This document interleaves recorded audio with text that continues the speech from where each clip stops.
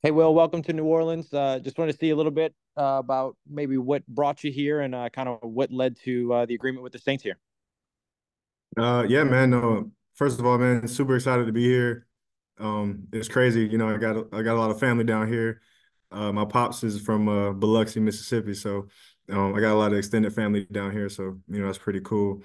Um, it kind of the free agent process. I was just kind of just working out, kind of grinding every day. I let my agent handle everything else, kind of all the logistics of it. But um, when they reached out and I seen that there was an opportunity to come to New Orleans, man, we had to take it. We had to take it. So um, I wanted to be around the culture not only of the city of New Orleans, but the culture that they've established, the culture of dominance that they've established around the league, over the past, over the past, 2 decades. So, that culture in the city, that culture of the team, man, and just, there was a lot of crossover. Obviously, we had some guys, from here, on my last team in Detroit. So, when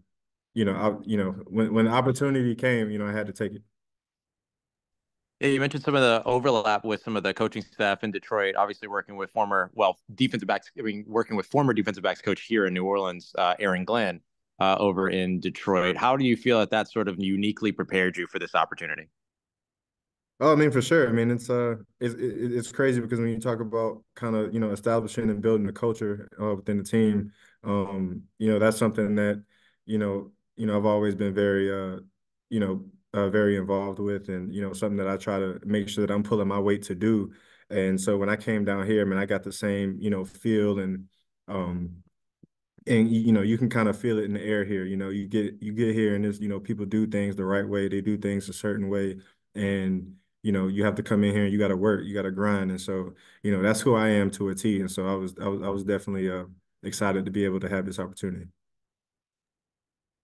Will, how would you kind of best describe your play strengths and what it is that you bring to the field? I would say that, I've had the opportunity to be pretty versatile over the last 5 years of my career. Being able to play, safety, nickel, and, corner obviously as well. I was I was attracted here, just because, they have had a track record of having, some other versatile guys who can do a lot of things as well. So, I would say that, but, kind of getting it, back into my groove, um, just, being back in the building, man. Been working on all types of, techniques and stuff like that outside of, on my own, just training. So, I'm happy to be around the guys, happy to be, around the team, around the facility, and get back into that grind every day.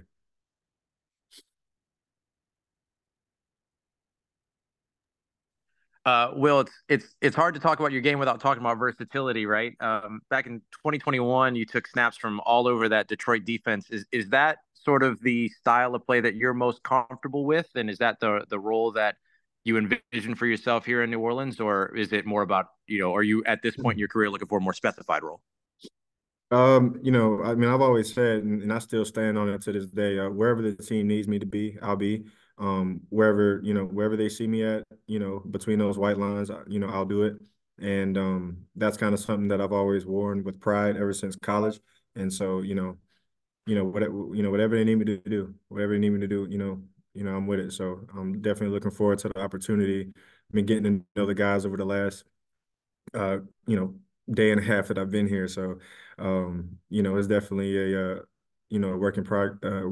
progress. But I'm excited to be here, man. And yeah, you can feel the love here. So, I love the atmosphere and how guys go to work over here. So, I'm excited to be a part of it. Yeah, you kind of mentioned that atmosphere, and I know you've only been around for about a day and a half, like you mentioned. But what are your early impressions of Marcus Robertson, if you've had enough time to really sit down with him? Oh, for sure. I mean, I've spent a bunch of time with him already. Just trying to get caught up, get hitting the playbook hard, and hitting some technique as well. So I've been really leaning on him a lot. um, for a lot of that stuff. But, great dude, man, great coach, obviously has an abundance of wisdom, having played for, over 10 years, been in coaching, been in, so he's, been around the game for a long time. And so having guys like that around and having guys like that as a resource for me, is huge, especially, just getting here a couple days ago, man. I can, he probably getting a little annoyed at me hitting his phone all the time, but but he's always willing to send me a text back or to meet up with me or get with me about anything about the defense or anything. So it's been great. Hey, Will, I'm curious when you talk about doing whatever it takes for the team. When you see your playing time kind of fluctuate the way it did the last couple of years in Detroit, is there, I don't know necessarily like a mindset you have to have, or like how do you kind of handle maybe a decrease in playing time, or you're not seeing the snaps you used to, but still wanting to do whatever it takes to help your teammates and all that? Right, right. I mean, at the end of the day, I'm a competitor, and I don't think many guys, can make it in this league, if you're not. So, I wake up every day and I imagine myself kind of, out there, and I imagine myself, between the white lines, whatever that may be, strapping them up, putting on the pads on Sundays, and going to war with my brothers on Sundays.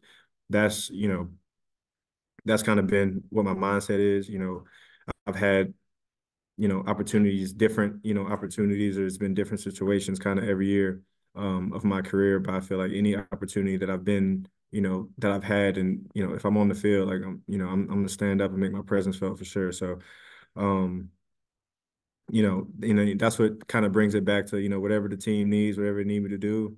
Um, I'm all for it. But with that being said, I'm definitely a competitor, and I do have all the aspirations and desires or whatever that any other player in this league has. And so that's where the work comes in. I just got to work every day. And what do you add kind of from the slot, or how do you feel like you are as a slot corner specifically? I've got a lot of experience. Yeah. I was able to get my experience on up on that in Detroit, but I've just been able to kind of just learn, especially over the past couple of years, just learn just the intricacies of the position.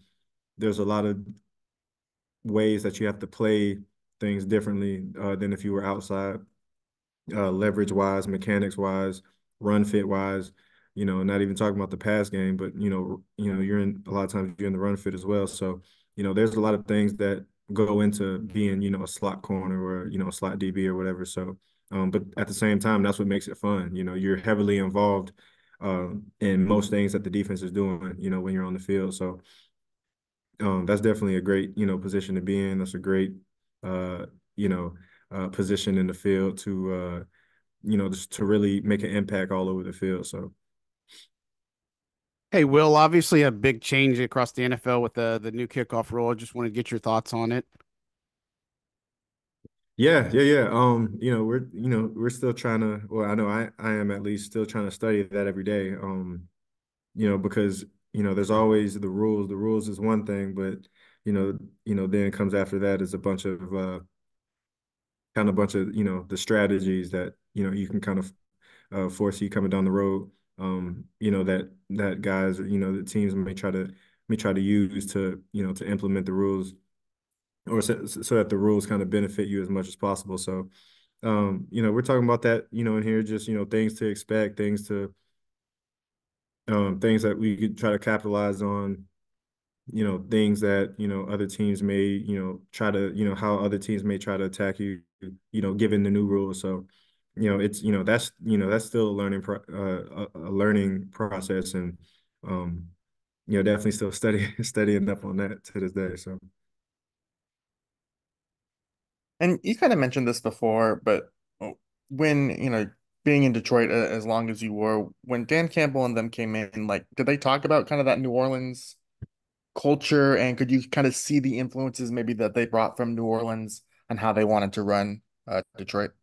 oh yeah, 100%, no doubt. no doubt. That was one of the reasons why, when I got the call from Detroit, man, I was just, man, I was excited, man. I was super excited just because I was like, I already knew, what to expect, and me never having even, you know, visited or anything like that before.